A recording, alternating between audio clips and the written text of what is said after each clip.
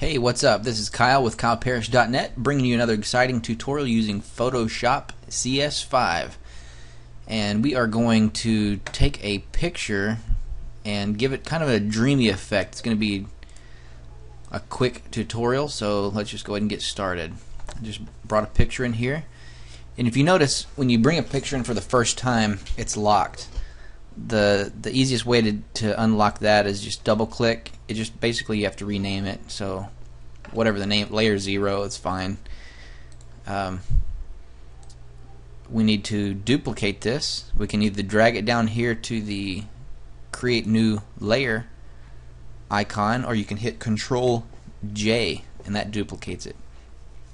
Okay, with our duplicated picture selected, we're going to go to Image, Adjustments, Desaturate.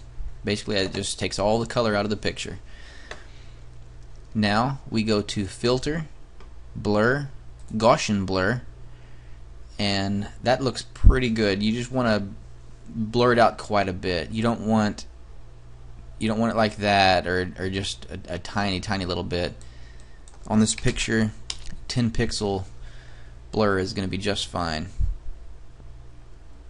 Now we come up here to the blending mode, and we're going to select multiply, and instantly you have a nice dreamy looking, not sure what you'd really call that, but it's a neat effect. You see a lot of times photographers will use this in making a picture just different, look really nice.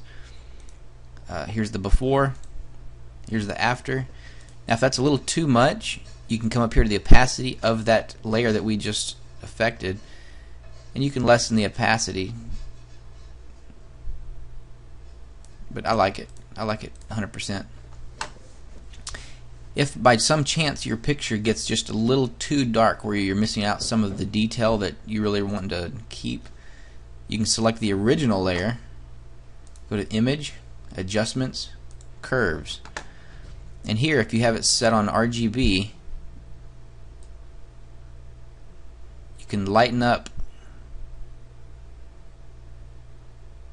Do it too much, it's just going to wash it out and it's going to look horrible. So just a little bit, like that right there.